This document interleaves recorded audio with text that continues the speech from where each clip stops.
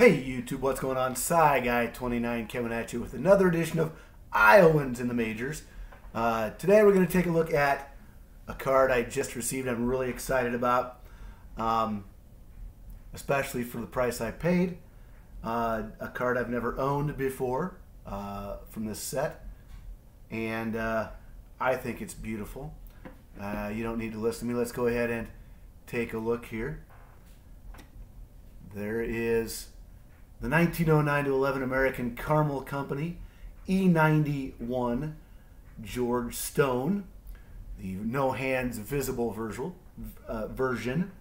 As you can see, very reminiscent of cards of that era in their size and look. I think the colors look really good on this one. Obviously it's in rough shape. You got a nice big crease across the corner there, rounded edges, of course, but they're that way a little bit anyway, so I'm not too worried about that. This got a 1 SGC. Was ecstatic to get this. Go ahead and show you the back. There's our baseball caramels. There was 100 subjects in this series out of Philadelphia. Now you can see there's a little writing down in the bottom corner. Not sure exactly. It says E90 on it, so somebody wrote down what set it was from. But this is George Stone. And George Stone was born in Lost Nation, Iowa, which is over on the eastern side of the state, about 45 minutes from Cedar Rapids, Dubuque, Clinton, the Quad Cities area, so far eastern Iowa. And played in the majors 1903 and then again 05 through 1910. Broke into the majors with the Boston Americans in 1903. Only had 2 plate appearances, struck out both times in that season. Was then sent to Milwaukee of, I think it was the Western League at that time. And let's see, of the American Association. I'm sorry, I'll come back to the other parts of it. But then he went on to play all of 1905 through 1910 with the St. Louis Browns, and he had was a really good player for a short career that he had, and we'll get into a few more of his specifics here as we go through. Was a career .301 hitter. Swiped. Where I wrote it down and then wrote it in the wrong spot. But 132 career stolen bases, 268 RBIs, 23 career homers, 68 triples, 984 hits during his career. He had 3,669 plate appearances during the span of his career. So not a bad career at all. But as I said, he was born in Lost Nation on September 3rd of 1877, and as a youngster went to work in Coleridge, Nebraska. I couldn't really find why he moved to Coleridge, but he did, and was working as a clerk, and in a game as a 16-year-old, had 5 hits and hit 3 home runs, and decided maybe I should take baseball a little more seriously. In 1902, he played with both Peoria and Omaha in the Western League and led that circuit with 198 hits. He was then purchased by the Boston Americans, where he debuted on April 20th of 1903.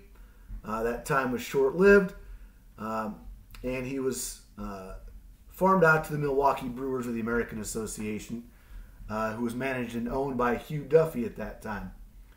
In 1904, he stayed with the Brewers, and he hit .406, had 254 hits on the year. And the Washington Post claimed he's so highly regarded in Milwaukee that the press there claims he's the premier hitter in the world right now.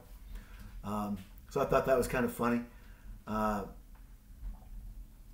But he spent the rest of that year in the minors. In 05, he made an immediate impact with the St. Louis Browns and led the American League in at-bats, hits, and total bases.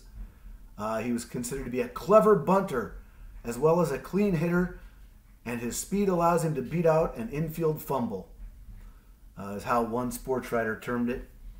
He covers a great deal of territory and is a reliable fielder. You know, not glowing, but certainly above average, I'd say. His batting style was very odd, they say.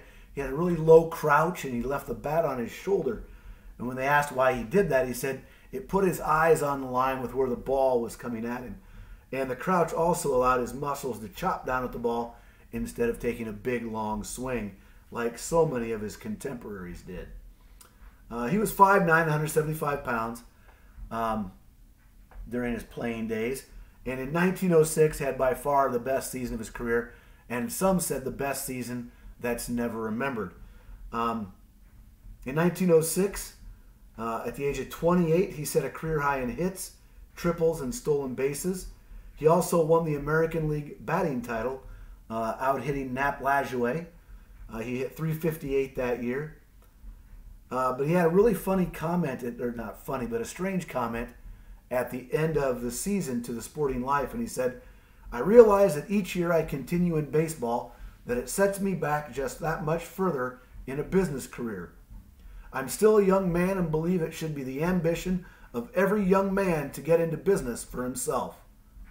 No, in a few years you'll see me hustling for myself back in my Nebraska home, trying to work up a business that by and by will work for me." Well, eventually he did that. We'll get to that in a little bit. In 2007, he held out.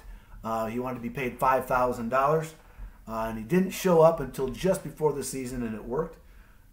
They met his demands, but the crowd, they say, got all over him every time he failed to produce for the hometown Browns.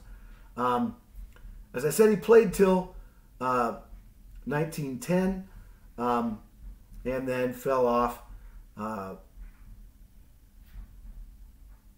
His batting started to suffer. He had an arm injury, and then a leg injury, which really hurt his speed and didn't allow him to beat out those hits. He returned to Milwaukee Brewers in 1911, where he hit just .282, but injuries forced him to retire after just 12 games of the 1912 campaign. Going to spend time attending to business in Nebraska, he said. He went back and started working in the banking industry in Coleridge, Nebraska. He owned the Western League franchise in Lincoln, Nebraska in 1916. And in 1940 moved to Clinton, Iowa, where he passed away on January 3rd, 1945. So, as you can tell, a little excited to have this card. Love having this in my collection. Need to get a display put up showing all of the cards from my Iowans in the majors. But hope you enjoyed this little look into this brief history of George Stone, Lost Nation, Iowa. Till next time, remember, collect what you love what you collect.